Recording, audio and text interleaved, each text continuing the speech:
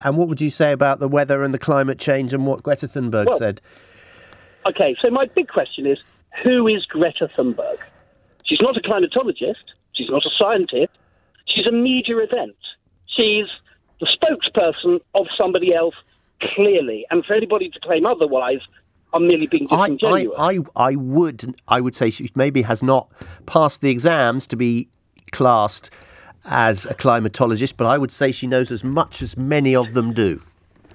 I would challenge that completely. Right, okay. Absolutely challenge that. And I think it's an 18-year-old who's been proven that when she's asked a direct question, and let's make it clear, she wasn't asked this question and she came out. This is clearly a speech she has rehearsed.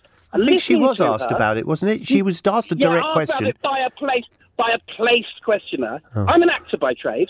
I know what it sounds like. Yeah, I'm a voice actor, so I understand these things. She's clearly learnt a response.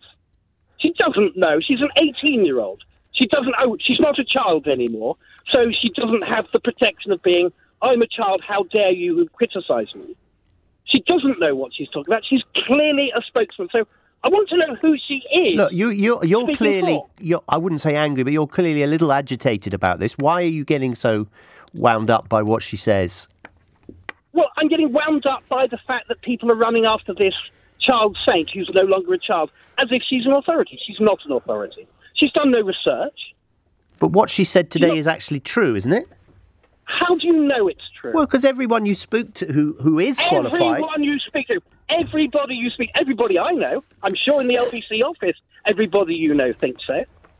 Well, given the people... Is she not right saying that we calculate our carbon footprint in a slightly disingenuous way?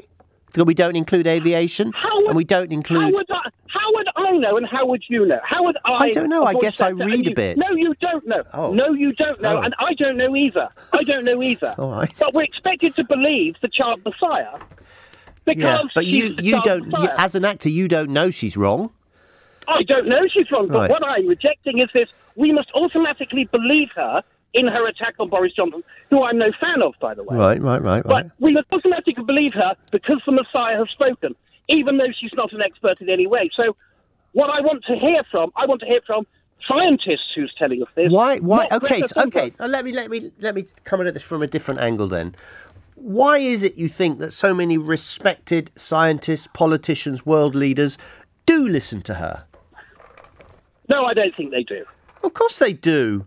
No, they don't. Of course they do, and you know of course they do, because everybody you know said so. No, she's a useful voice. She goes to climate conferences. She's treated like, royalty. Yes, she is, because she's such a great media personality. How could you have it better? There's got to be substance. A little girl who sticks her tongue out at No, come on, you're being completely unfair. You're basically saying she's just a cartoon pantomime figure who doesn't know what she's talking about. If she really didn't know, if she was talking total and utter rubbish, do you honestly think that she would have pride of place in front of, I don't know, the whole EU conference in Brussels? Let's get to this. I realise as soon as I get anywhere, you're going to cut me off. It's fine. No, I'm not going to cut you off. I'm enjoying your enthusiasm, Thor, and your name. You're going to cut me off. Yeah. The moment I get there, you're going to cut me off. But anyway, let's get to it. So, how does a girl with... Isn't it strange? Because her parents do the same job I do. They're actors. But they're activists. I'm not an activist, but they're activists. And quite famously... I mean, you can tell by my surname, I'm part Scandinavian, so they're very famous in Sweden. What's your surname? I've only got you down as Thor. Halland, Halland. Okay, fine. Inga Halland, yeah. Yes, right. So they're quite famous as activists, and isn't this amazing that these activists suddenly have this child who's, she has a strike. Kids do strikes around London all the time. They do all sorts of things. Then magically... gets to speak before the UN. How do you get to speak before the UN? Who gets to invite you? How did that happen? Okay, let me ask you one other question. Is there not a part of you that admires the fact that she wanted to attend a conference in, I think it was the United States, it may have been South America, but she crossed the Atlantic on a sailboat? Does not anything about that make you think, wow, she's different? That's fabulous. So... it gets set up for her to go out over on a sailboat. Don't you admire her for sticking by her? Hang on, no, come on. Come on then. Don't do a James O'Brien on me. All right. Come on. Come on, don't be a James O'Brien. Let me speak back.